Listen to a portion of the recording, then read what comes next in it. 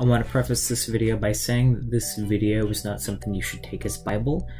Please be careful with the software that you use, and I'm not responsible for the brickings of any computers or monitors or whatever, you know.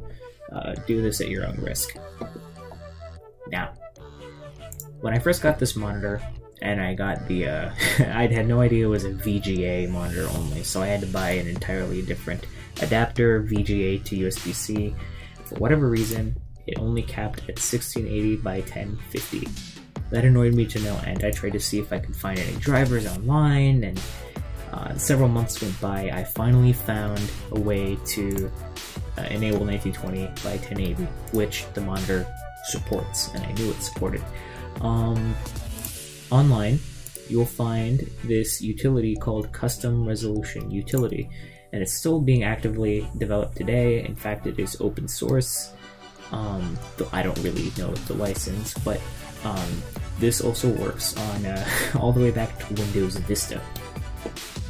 So, I'm not going to explain everything about it, even I don't know much about it. But yeah, so download the utility, extract it into a folder, and you'll find these 4 executables. The main executable we're going to be focusing on is the CRU utility itself. You're going to want to run it in administrator mode, find the monitor which is yours. In this case, it is the DP2VGA. Now you'll see all these resolutions here.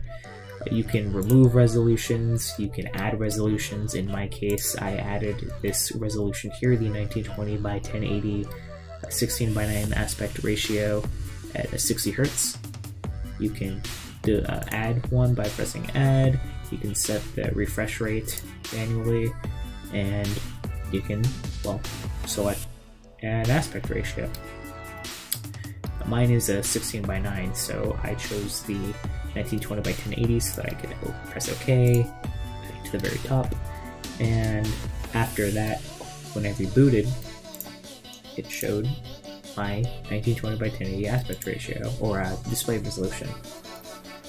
Hopefully that helped anybody who had an issue with not getting their 1920 by 1080 aspect ratio, or whatever, display resolution, or whatever display resolution they wanted.